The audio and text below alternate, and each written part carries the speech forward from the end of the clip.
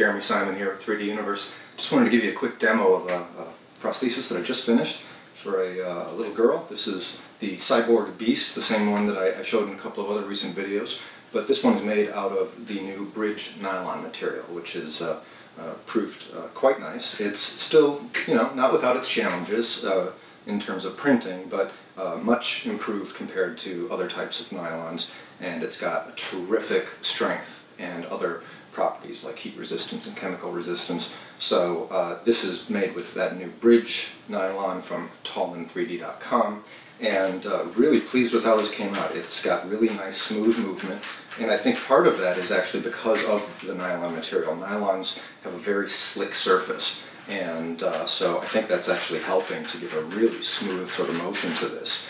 And the other thing that I sort of learned along the way that might be useful for others trying this is, for nylon, if you do end up having to glue something, there were a couple of places that needed a little bit of glue. Other glues won't stick well to nylon because of that slick property of the surface. So what I found is the best way to go is a hot glue gun. One of these little wireless, cordless deals stuck on the stand.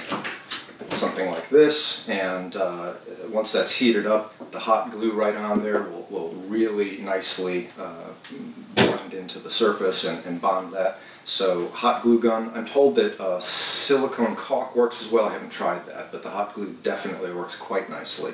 So I would recommend that if you need something.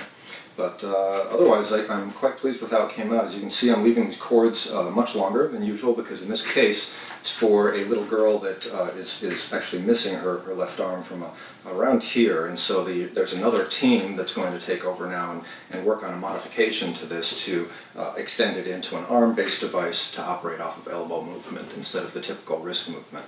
And they plan to share that back to the community when it's done, so that's very exciting. But just wanted to, like I said, give a quick demo of how this came out, which is quite nice. As you can see, pretty clear, clean print overall, and I think the nicest thing is that smooth motion really seems to be an improvement over other materials. So there you go, quick demo of the Cyborg Beast in Bridge Nylon. Talk to you guys soon.